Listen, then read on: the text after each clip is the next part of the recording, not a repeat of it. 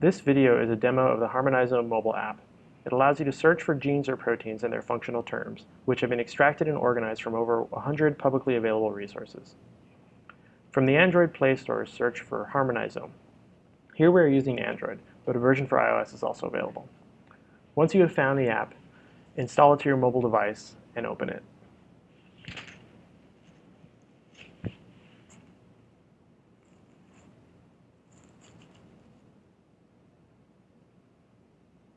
We have designed a simple and friendly user interface. Let's say you are at a meeting and want to know more information about a kinase that was just mentioned, called SGK223. Simply search for this kinase in the search bar and click the name of the gene. Autocomplete helps you find your gene. This will bring up the view page, which allows you to browse different types of information about your gene. Under transcription, we can identify potential transcriptional regulators of the SGK223 gene.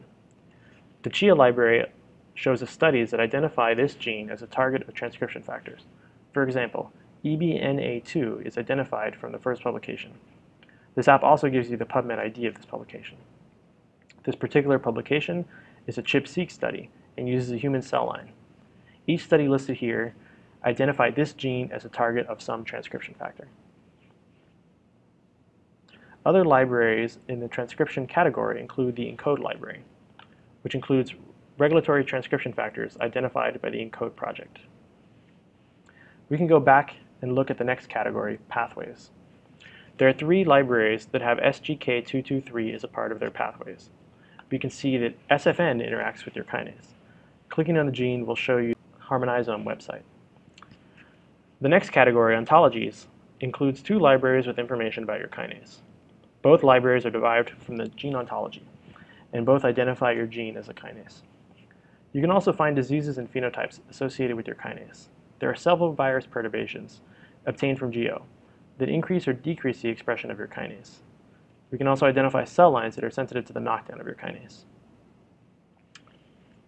In the cell types category, you can identify cell types and tissues where your kinase is highly expressed.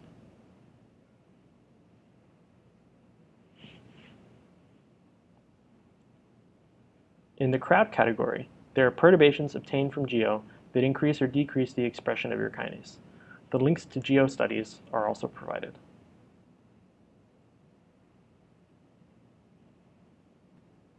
For more information, please visit the Mayan Lab homepage. We would also like to acknowledge the BD2K and KMC IDG projects.